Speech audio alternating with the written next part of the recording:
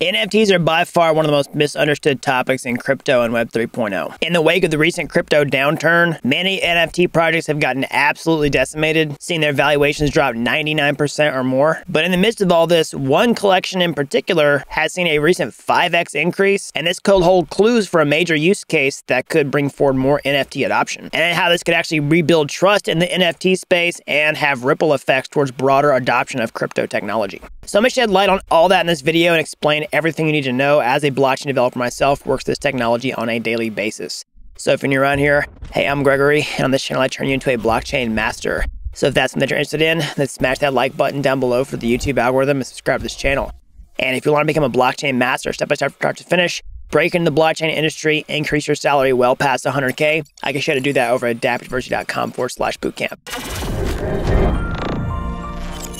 All right, so let's jump into this. So NFTs are definitely a polarizing topic because people typically fall into two schools of thought on NFTs. They either love them, they think this is awesome, you see all kinds of potential and you want to buy all these NFTs, or you typically are on the opposite end of the spectrum and you take a way more skeptical approach of like, who really cares about this? Like, why do I care about a digital picture on the blockchain? Can I just right-click save? Now, I understand both these perspectives because if I'm being 100% honest, I've oscillated between these two views in the past. However, for quite some time, I've maintained the idea that crypto collectibles are cool for sure, but I'm really excited about how NFTs expand into bigger use cases beyond that and unlock real utility value. And today I want to talk about a major player, Starbucks, who's gotten in the NFT space and has launched several successful NFT collections that are kind of flying under most people's radar. And this could hold some bigger clues into why this is working and how more people could adopt this and how it could have a snowball effect in the future. Now, I actually covered Starbucks getting into the NFT space when they launched their Starbucks Odyssey program when it first came out. That was many months ago. But since that time, they've actually done several NFT drops as a part of this program. And most recently, their Sirens collection sold out really fast back in March. Originally, they had 2,000 unique stamps as a part of this.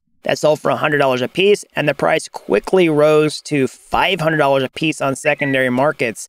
Within a month's time. That's a 5x increase in the middle of a pretty bad crypto downturn and an even worse NFT downturn at a time where many people have completely lost faith in NFTs. And so why is that? Like, what is Starbucks doing here that's actually working? And how could this be actually providing real value to people that could translate to lots of other people doing this in the future? And so I've got some personal thoughts on how this works, but I actually want to bring up a couple of different views that are expressed by Brian Astroff here on his Substack letter. You can definitely go check that out if you want to, so full credit where credit is due on some of his ideas here. So one thing he talks about, and I really agree with this, is the fact that Starbucks has really been an innovator for a long time. I mean, think about it. They basically made the coffee shop experience popular in America. He talks about how Starbucks essentially took the coffee shop culture that was really popular, like over in Italy, for example, saw that, and then brought it back to the United States and made it like a luxury product and experience. That they've been very innovative in corporate rewards points. Like think about the little Starbucks stars that you get maybe on your mobile app. And they were even doing that before we had mobile apps. And speaking of mobile apps, they were one of the first people to really dive into that with mobile payments for Starbucks back in 2011, way before we had things like Apple Pay. And now Starbucks is at the forefront of another new technology, NFTs. And so what they're doing is working, and with somebody with that kind of track record of early adoption and innovation, I wouldn't really bet against them. And so one of the biggest things that's making this NFT collection work, that's one of the big values that they've talked about, is the digital third place. Okay, Starbucks actually, their CMO published a massive article about this on their website about a year ago, but now we're seeing this actually take place with the Odyssey program.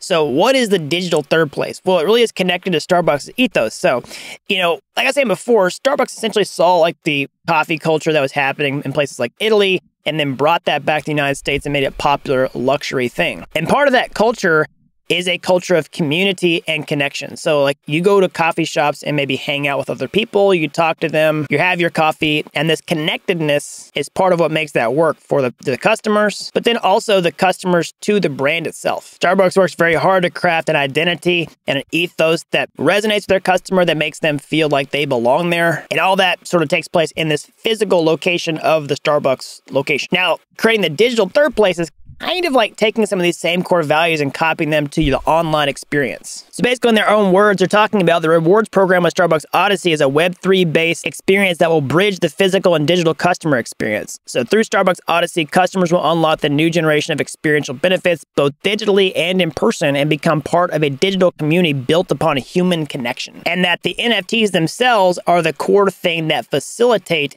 this human connection. Because essentially, when you buy the NFTs, you have actual ownership over that connection, and you get real benefits with that, and you're connected to other people, the part of the community who hold that. Now, you might hear this whole like digital third place thing and instantly put your skeptic hat on and say, that just sounds like complete BS. But I would challenge you on that a little bit. So part of the reason you might think that, you might be thinking like, who really cares? Like, who's going to want to own this stuff? Or who actually cares about the connection to a big corporate brand like this? So here's the counter argument that I would say. Think about social media, okay? Go to Starbucks Instagram. They have 18 million followers. Now, a lot more people than 18 million people drink Starbucks coffee every single day. And I don't know what Starbucks customer base is, but it's probably at least many multiples of that, okay?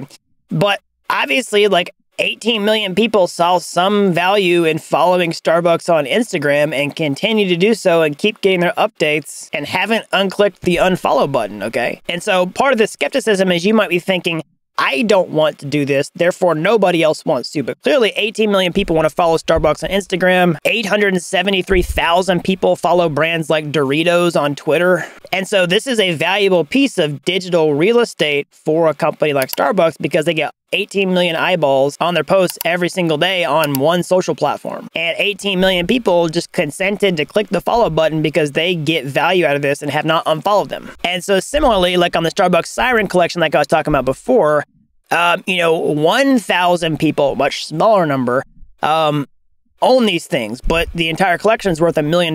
Now, this is just the beginning. This is small potatoes in terms of like Starbucks just having something that's worth $1 million. They have lots of things that are worth way more than $1 million. This is just the beginning. These are the seeds of something that can be much, much bigger. And so go back to the social media thing that I was talking about a minute ago. That's kind of a good analogy for this because you might not care about following brands on social media, but clearly it's providing value to other people. Clearly it's providing value to the brands. This is a similar type of thing. You may not get it because you might think, I don't want to own these NFTs. I don't care about the other use cases like getting special rewards or experiences or getting to go to like a coffee farm or something like that. But there's clearly lots of people that you can verify and chain that are going to do this and are getting value of it. And I'm here to tell you right now, again, Starbucks is not a brand that cares about dropping NFTs just to make like $1 million. They're not making $1 million off the drop. They're getting appreciated that much off the secondary market.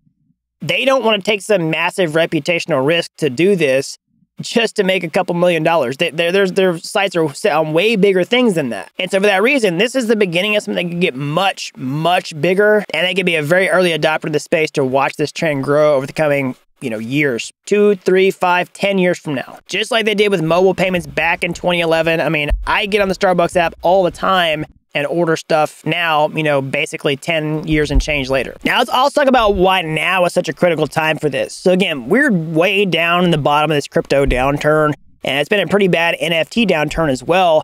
And, Starbucks is launching this at a time where they can be an early adopter of this, just like I was talking about mobile payments a minute ago, where they can really ride that wave up over time.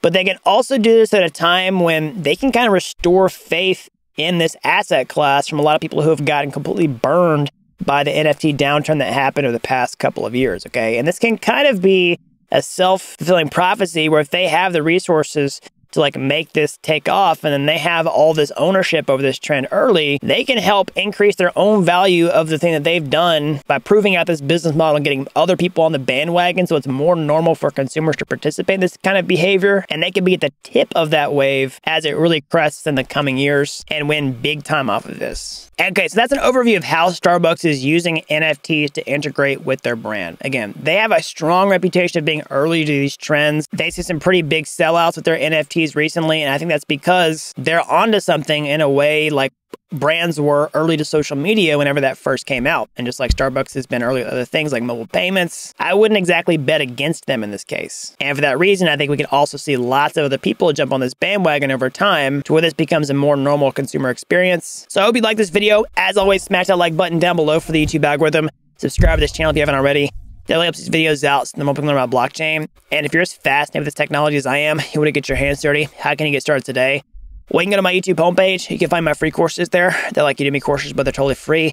And if you like those and you want to take the next step, or hey, maybe you want to take a master's shortcut entirely, I actually have become a blockchain master step-by-step start to finish over at dappuniversity.com/bootcamp.